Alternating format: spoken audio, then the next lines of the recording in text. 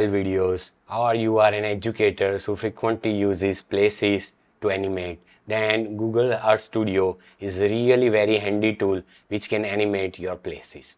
So in today's video we are going to demonstrate how we can use Google Earth Studio's handy template to animate our locations. So let's start it. To follow along this tutorial, you need Google Earth Studio, Adobe After Effects and your Chrome browser. If first time you are using Google Earth Studio, then you have to register for it and it will be approved within 1 day. Okay, so let's start. For the first step, we have to create our map animation inside Google Earth Studio. So open your Google Earth Studio. So you can either create blank project or you can use their ready to use templates.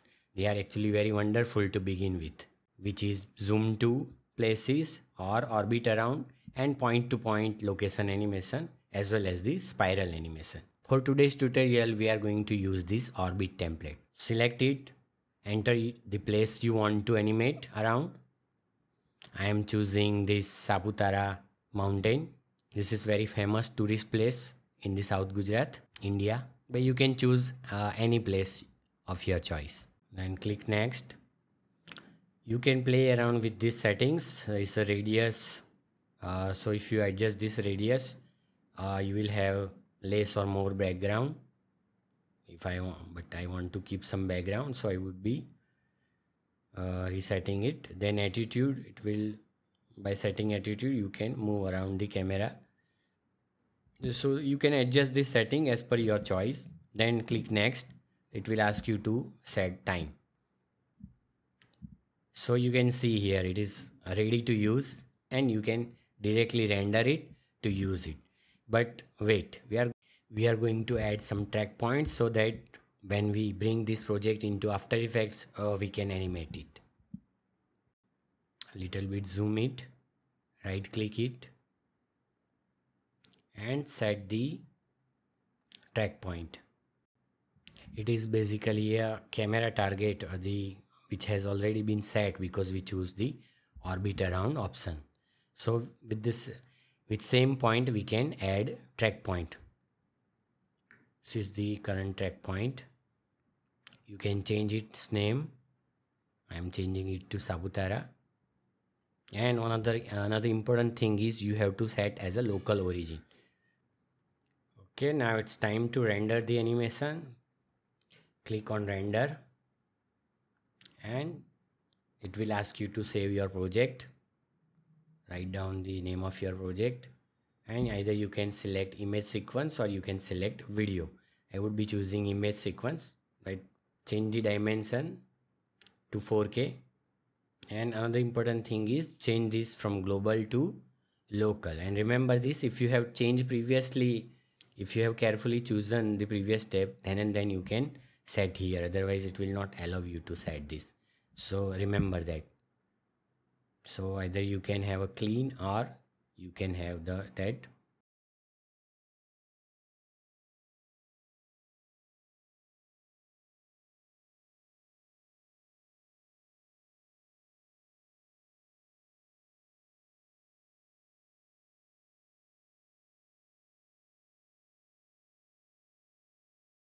Browser, otherwise it will stop rendering.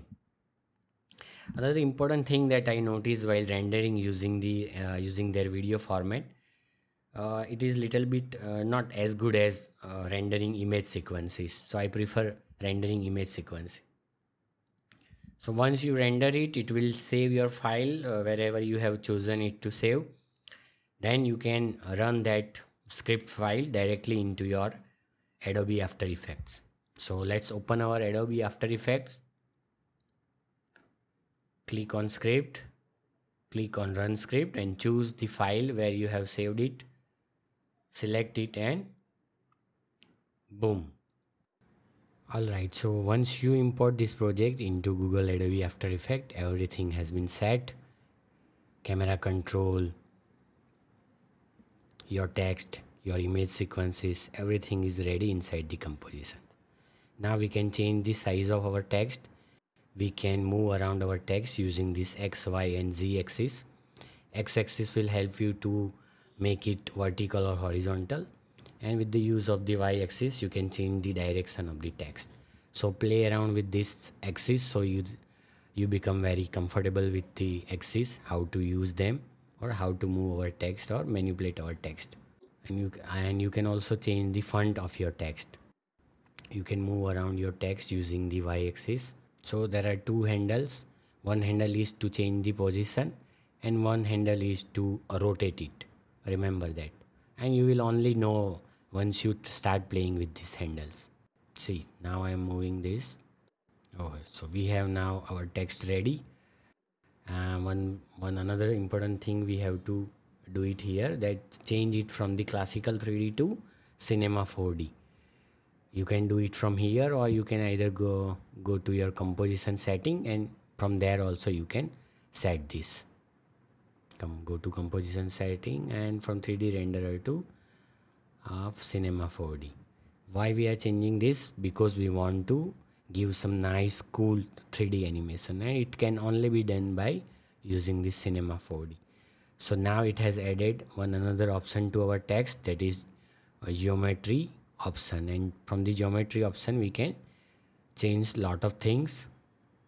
First we are going to make some we are going to give some extrusion.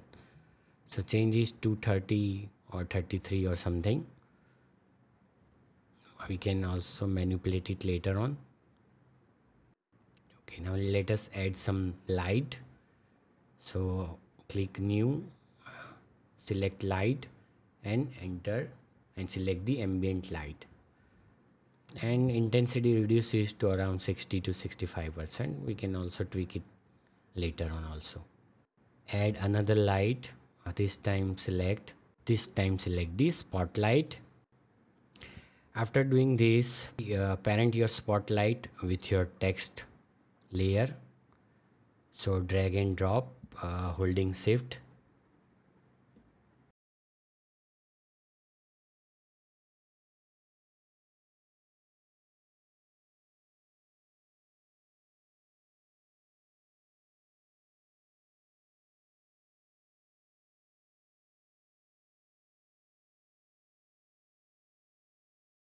So that our lights fall on the text. So how to do this? Change the Z axis. So pick the Z axis and drag it to the point where it really gives you the kind of throwing light on our text. You can also change the position of the Y axis to little bit, make it higher, and looks like it is falling from the above like a sunlight. You can change the position of the axis. You have to play around to get comfortable with handling this axis, because it is little bit tricky, but still it is easy if you try to handle it. Okay, so now it is good. Now it is looks like it is falling on my text. All right, select the text layer and change the bevel style to concave, and change the bevel depth to something around 4, 5 or 10. And you can also change the bevel, change the extrusion depth to something around 43, 44. Play around with it and try to.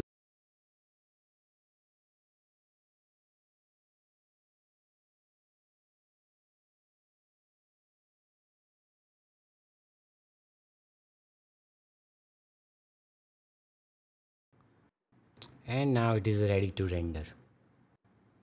See, now it is animating as well as the light is moving around with it, and it's really look good. So you can tweak around you can tweak with your ambient light if you want.